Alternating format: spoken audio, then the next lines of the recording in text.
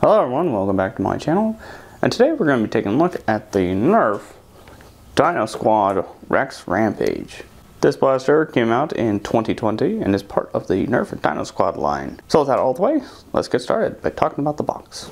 Starting off with the front of the box, as you can see we have this very open packaging right here, where we can see the Rex Rampage and its 10-round magazine. We also have some pretty much standard front of the box information, such as how many darts the blaster comes with. In this case, it's 20 Nerf Elite darts. So the Dino Squad color scheme version. Basic description of the function of the blaster. This is a motorized blaster, so motorized blasting.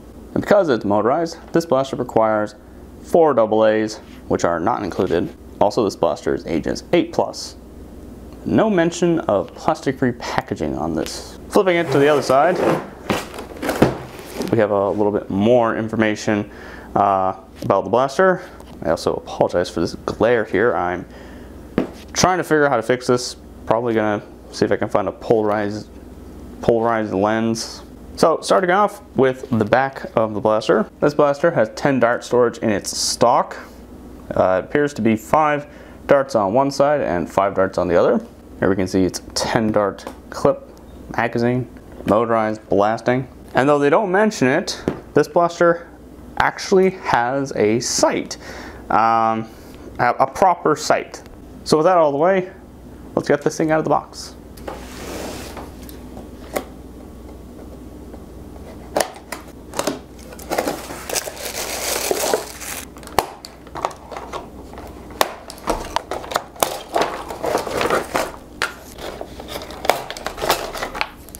Alright, so here we have the Rex Rampage out of the box, and strangely enough, this blaster actually includes instructions, unlike the other Dino Squad blasters I've reviewed so far. At least most of them just had the instructions on the box somewhere, usually on the bottom, but this one actually comes with instructions. It's a very simple one-sheet instruction telling you how to load the batteries, use the blaster, and how to clear jams, which this blaster appears to have a jam door.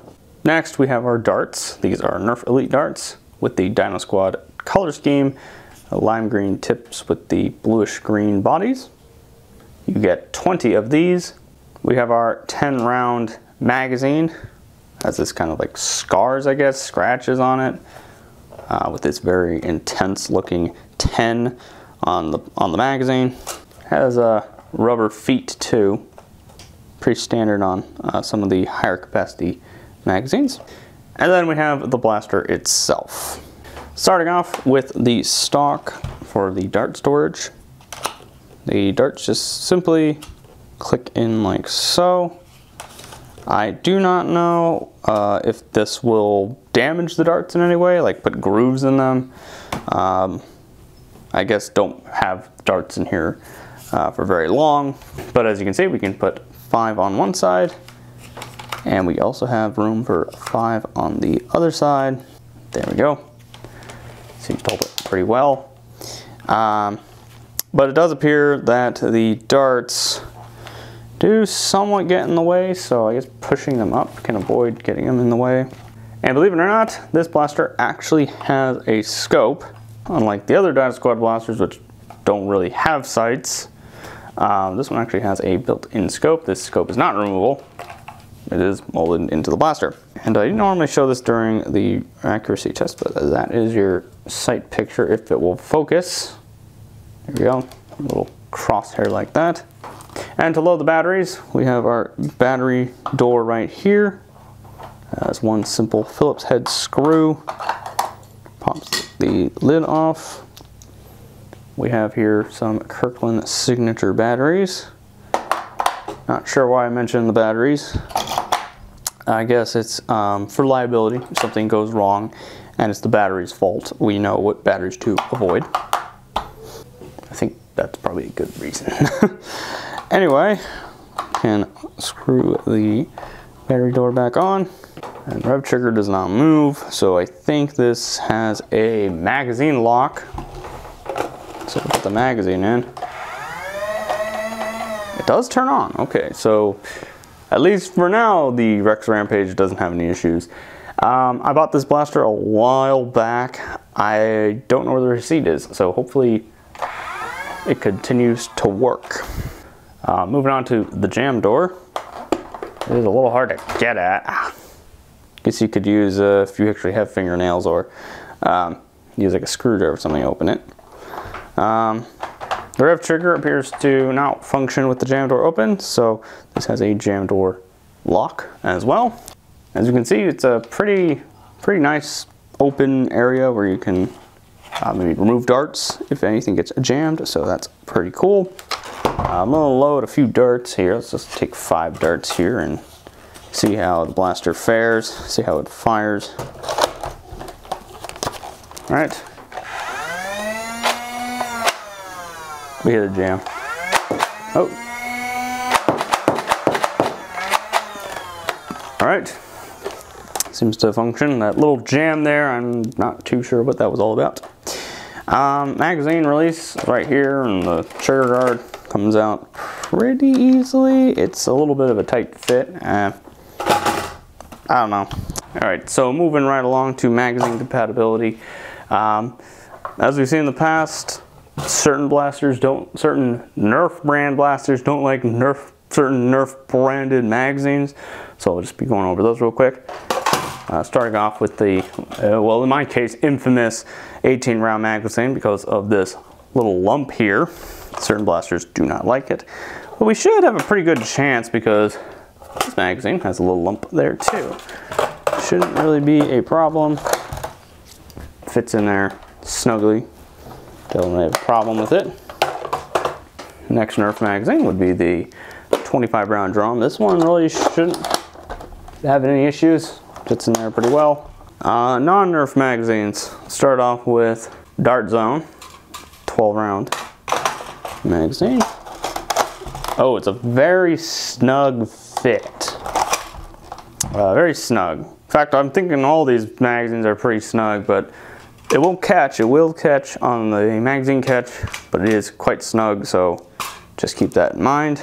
Adventure Force Pro magazine. Fits a little bit better than the Dart Zone one. Does catch. And then finally, Dart Zone Pro 15 rounder. I've had experience where this magazine doesn't work in certain blasters, so that's why I'm testing it here. Fits perfectly fine. Anyway, so with that all the way, let's get this thing out on the range and see how it fares. All right, here we are out on the range. As you can see, we have our targets set up over there. We're gonna start out with Nerf Elite. We're gonna be firing 10 rounds each. And for those who are wondering, that is your sight picture in a better view than what we showed on the table. Let's see if we can hit anything. Oh, hit something.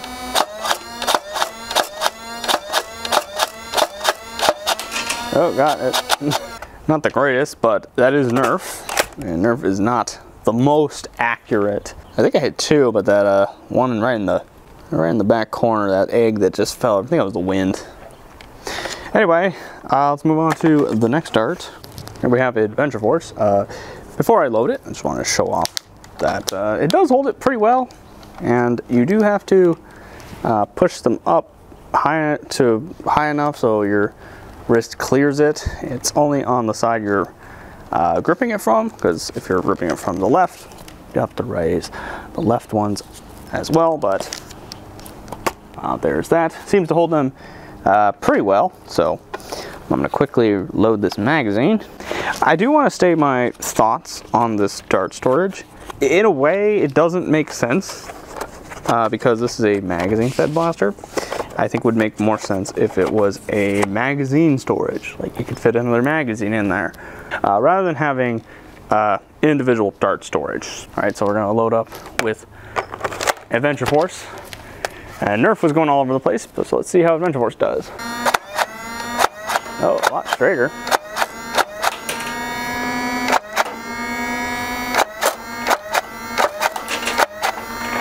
Oh, okay, okay.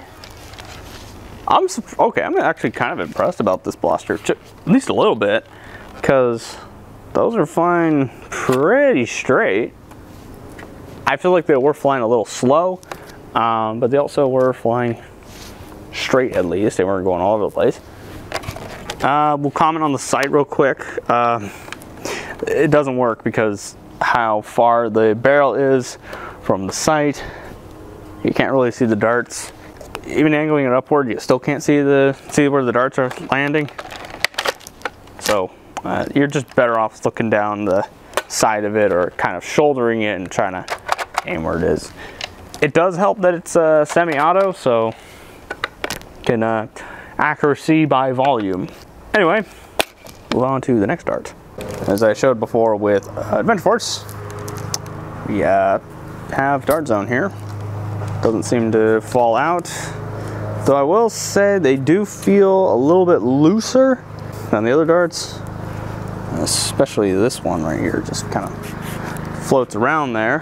Kind of reminds me of some of the other dart storage blasters I've reviewed, where their dart zone in particular seems to struggle to stay in dart storage. So there is that to keep in mind. But of course, with mass-produced items, there is plenty of variety. So this might just be on my Rex Rampage and not yours. All right, we have loaded up here dart zone.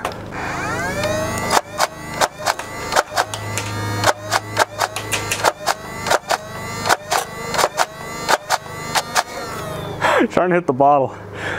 It wasn't going. Yeah, but I will say it's kind of like, as usual, dart zone is kind of the middle ground. You know, Adventure Force is a straight shooter but really slow. And then you have Nerf, which is really fast but just not accurate. And the dart zone is kind of that middle ground where it's kind of fast, kind of accurate. With that all the way, let's move on to the range test. All right, so here we are at the range test. As usual, for context, the chicken marks 25 feet. The swan marks 30 feet. The frog marks 40 feet. And the far back wall marks 50 feet from where I am standing. We're gonna be starting out with Nerf Elite. Just like the accuracy test, we're gonna fire 10 rounds each. These all will be straight shots. Let's see how it fares. 30 feet, I want about 35, that first one. 30 feet. Rapid shots seem to be going a little bit less. Relatively consistent, 35 feet. A couple rapid shots brought that thing, not 35, 30 feet, not 35, that's 30 feet. Pretty consistent, we're going that far, about the 30-foot mark. But rapid firing seemed to bring it down to like 25, 26. Let's move on to the next dart, which will be Adventure Force. Well, that was an angled one. That went 40 from angle. Oh, that went 20, 25, 26. And then rapid firing brings it down. So it's going about 27. But we did see from the first shot, which was angled, made it to the 40 feet. And that, believe it or not, was kind of a slight angle. Wasn't really that sharp of an angle. So if anything, you could pretty much get to 40 feet with this thing with Adventure Force, believe it or not. But that, of course, was angled, but consistently falling right between the swan and the chicken, so about 25-ish feet, maybe 27. The last dart we have is the dart zone. 30 feet, less than 30 feet, 30 feet, 26. Rapid firing goes right around where the chicken is, so 25 feet. Anyway, not much else to say, so let's check out those ranges. All right, so here are our ranges, our kind of range data. Kind of want to start out with, well, let's talk about Nerf. Nerf seemed to go the furthest consistently around the 30-foot mark, so right here in front of the swan. A lot of them are landing here, with a few of them landing over there around the 35, almost 40-foot mark, which is quite impressive, but of course it's Nerf, not the most accurate. Rapid firing seemed to bring it down just a little bit, right around here, 27-foot mark. Adventure Force, consistently going around the 27, 28-foot mark, so right around here. but rapid firing was being all the way down to 25, though a lot of them bounced over here. Dart zone, kind of the middle ground, going a little closer to the 30-foot mark, but not really. And rapid firing ended up at the chicken, which is 25. I'll put the ranges up on screen now. I will say I am a little impressed with this blaster so far when it comes to ranges and how straight shooting it is with quite a few darts, well, except for Nerf, but like with the other two darts. Seems to be a pretty consistent blaster as well. Anyway, with that all the way, let's move on to the speed test. All right, here we are at the speed test, and that is apparently the speed of light, according to the chronograph. So, we're going to start off with Nerf Elite 18, 20, 19, Duplicate 19, 18, 19, Duplicate 19, 21, 22, 21.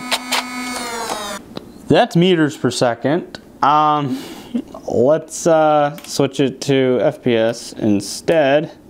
Let's just go over the numbers while we're waiting for it to load. So here we have our numbers. No wonder why it's so small. So we had an average of 64.2 with a maximum of 72 and a minimum of 59. And as you can see, these are the actual speeds. Yeah, mostly in the 60s. Here we are with Adventure Force, this time with it on FPS mode, not meters per second, feet per second. 65, 69, 70, 71, 65, 71, 70, duplicate 70, 64, 70. So here are the results. We actually had higher average this time at 68.5. We had a maximum of 71 and a minimum of 64. All right, last dart zone. 66, 68, 64, error. Thought we could go a day without an error, but we didn't. 64, 65, 63, duplicate 63, 64, 67. And for replace that error and for sake of review, shooting one more downrange, 73. All right, so here's the data. We had an average of 65.7, a maximum of 73, and a minimum of 63. So with that all out of the way, let's move on to my final thoughts. So what are my final thoughts on the Nerf Dino Squad Rex Rampage? But before we do that, as usual, we need to go over where I bought it and how much I spent. I purchased this blaster at Target for $36.99 USD. Now there's a couple other prices to mention. First off, its original retail price of $44.99 USD and its new retail price of $32.99 USD. So this blaster started out at a pretty high price. It was lowered once because I did not buy this blaster on sale. Apparently $36.99 was its second retail price, and now its current brand new, I guess, new retail price is $32. So there is that to keep in mind. It's changed prices 3 times, so it's kind of interesting. Yeah, so let's move on to my thoughts on the blaster. All right, so we're going to talk about this blaster in points, starting off with overall aesthetics. Just like the other Dino Squad blasters, it does use the dinosaur aesthetic very well. This, of course, being a T-Rex, and I think it looks really cool. Even with this scope, I think it looks pretty cool with the scope molded in to the blaster. It blends pretty well. Overall, I think this is probably one of my favorites of the Dino Squad blasters. I do like this blaster's aesthetics. Ergonomics. Now there is, I mean, where to start? As usual, can't complain about it too much when it comes to size of things, because it is a blaster made for children. But I do feel as if there are some ergonomic issues that even an 8-year-old would have problems with. First off, the rev trigger is a little small.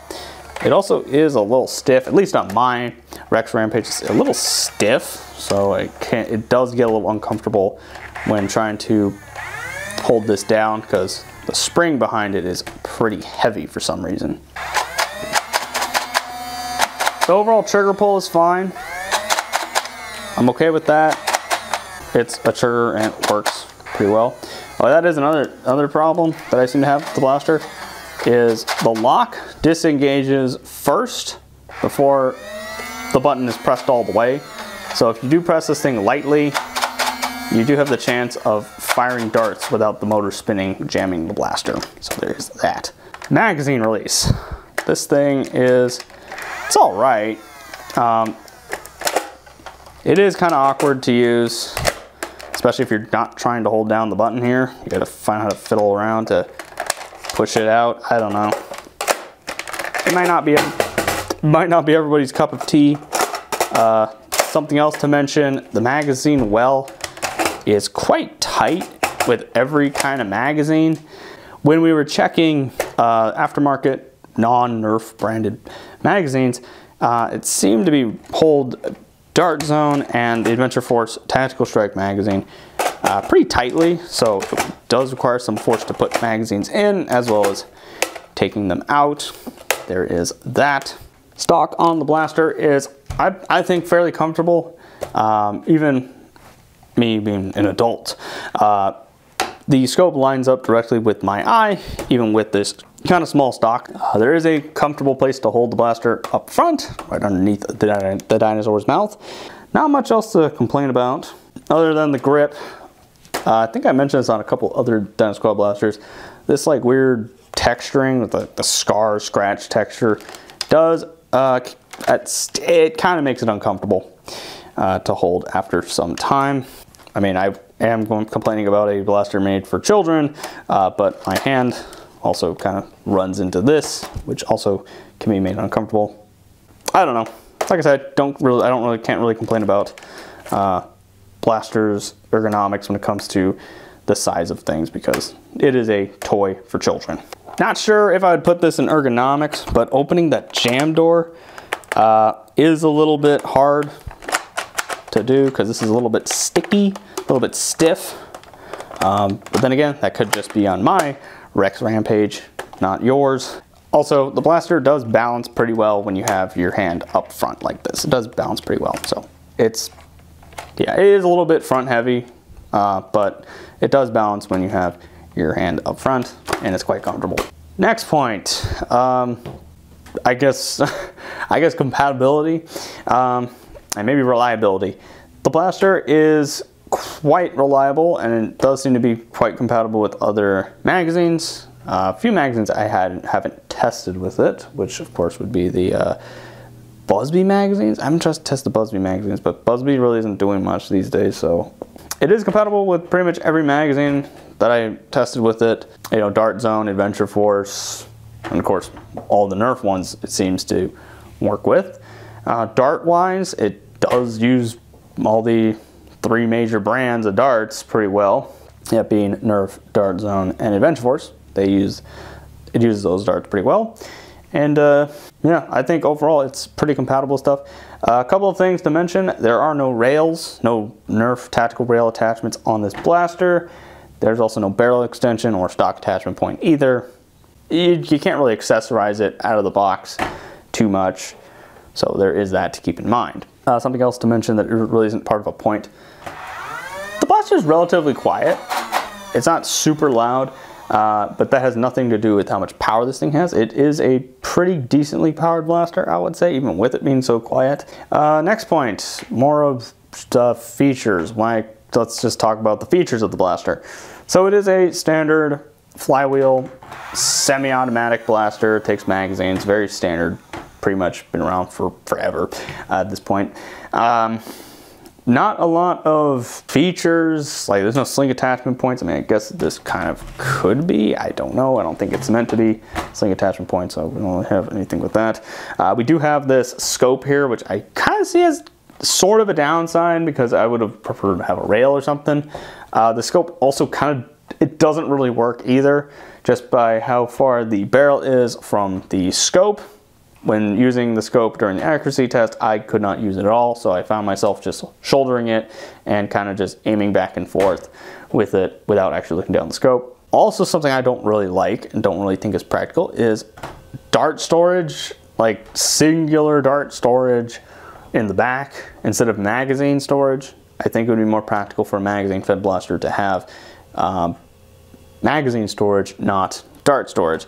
Now, of course, this is kind of not, I mean, it's not that big of a deal. The dart storage doesn't really get in your way if you adjust them right. And yeah, I just don't understand why they have dart storage. This is, you're just better off using other magazines rather than trying to load whatever magazine you have. I guess it's there for convenience, but it doesn't make sense to me to have a magazine fed blaster with dart storage in the stock. Next point is going to be build quality. This blaster overall is a pretty solid blaster when it comes to whether or not it's brittle. It is definitely not a brittle blaster. This thing can probably take a beating. Haven't had any problems with the flywheels yet. I hope we don't have any issues with it. When it comes to build quality in terms of everything fitting in well, we might have a problem with that. As I mentioned before, the rev trigger and magazine release and magazine well are pretty stiff. You know, that can be seen as a problem, especially because it requires the amount of force required to push some of this stuff. Barely can use your finger, and also this kind of texturing on it kind of scratches my fingers, so there is that to mention. The last point I want to make is value. What are you getting out of this blaster? What are you getting for, I guess at this point, $32.99, its new retail price. So what you're getting in general is a motorized flywheel blaster. It takes AA's, so it is, I guess, economically better than if it's taken C batteries or something like the BARR, which I'm not going to mention that anymore. But you do get a 10-round magazine. These do appear to be kind of common these days. They're pretty much on every blaster, it seems. You're getting a pretty high quality when it comes to durability. It's pretty high quality, even though we have some fitting issues with the triggers and magazine wells and stuff. You get 20 darts, 20 Nerf Elite darts, which is pretty nice. You don't just have enough to fill the blaster up, the blaster's magazine up. You also have some extras to put in your kind of, I guess, in my opinion, pointless dart storage. I mean, yeah, I guess it kind of makes sense, but magazine storage would have been nicer. I mean, it's a cool looking blaster, very collectible blaster. All the Dino Squad blasters are pretty collectible. But would I recommend the Rex Rampage? If you're looking to collect the Dino Squad blasters, I think its full price, its new full price of $32.99 USD, a little more reasonable than its $44.99 when it first came out price. If you're looking to just get a blaster, there's other options out there, or wait for this to go on sale. Also, something I want to make now is a slight correction, I guess. I stated this blaster came out in 2020. At least that's when it was copyrighted. It says 2020 Hasbro on the blaster. But according to online sources, this blaster came out in 2021, in January. So, in a way, this blaster was made, copyrighted, patented, or whatever in 2020. But it came out in 2021 in January, so obviously things take time to copyright. All the processing stuff was done in 2020. So I guess it came out in 2021. So that's just something I want to clear up real quick. Also, I have here the Busby magazine from that Walking Dead blaster. Let's see if it fits. And it does not appear to, because of the way that the feed rails are made. So no, you cannot fit Busby magazines in the blaster. Anyway, that will be the end of the review. Comment your thoughts about this blaster down below. Comment what else you want to see on the channel. Be sure to check out my review on the Nerf Dino Squad Armor Strike, the last Dino Squad blaster I reviewed. Be sure to check out my other reviews. I have both those linked at the end of the video. Thank you all for watching, and we'll see you next time.